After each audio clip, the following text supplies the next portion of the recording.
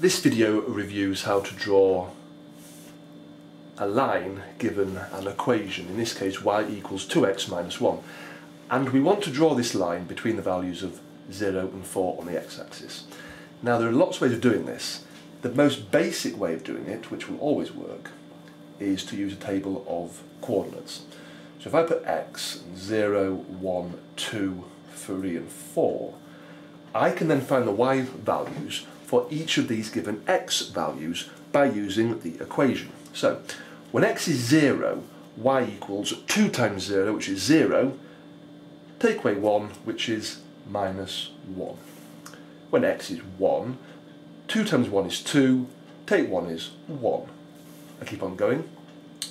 2 times 2 is 4, take 1 is 3, 2 times 3 is 6, take 1 is 5, 2 times 4 is 8, take 1 is 7. So these are the y coordinates for any given x coordinate. So when x is 0, y is minus 1. When x is 1, y is 1. When x is 2, y is 3. When x is 3, y is 5. And when x is 4, y is 7. Normally, of course, you would have graph paper for this sort of question. I then draw a line through those coordinates, which I extend right the way through, and there we go.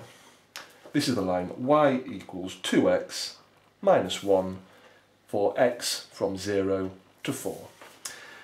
Now there is another way of doing this which does not involve a table of coordinates.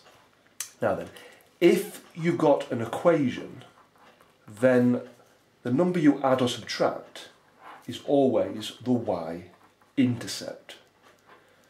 So I could have put the value minus 1 on the y-axis straight away. So there we go. This value here, the number before the x, the coefficient, is always the gradient.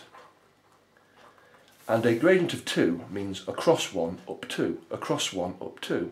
So I could have gone across 1 up 2, across 1 up 2, across 1 up 2, and put the dots on in that way, and then draw my line through them. Both methods give the same line at the same coordinates.